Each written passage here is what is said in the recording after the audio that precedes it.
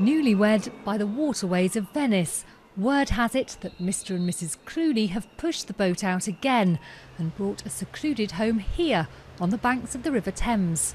The latest gossip is, yes, you may well find George Clooney.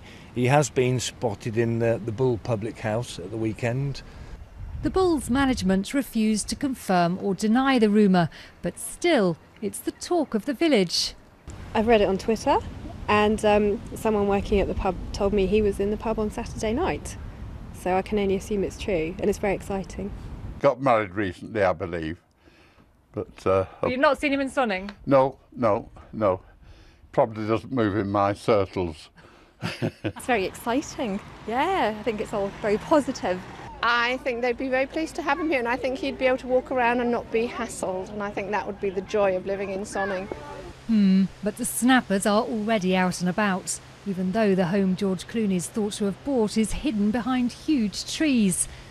Well, we've had another no comment from the mill at Sonning here, but I'm sure if Mr. Clooney ever gets a little short of work, the theatre here would find a part for him. A British stiff upper lip will have to be cultivated, though, if Mr. Clooney's to cope with a very real risk of flooding and Sonning's famously congested road bridge. Apart from the traffic, it's lovely. The traffic is awful. So what would your advice to him be? Get a helicopter.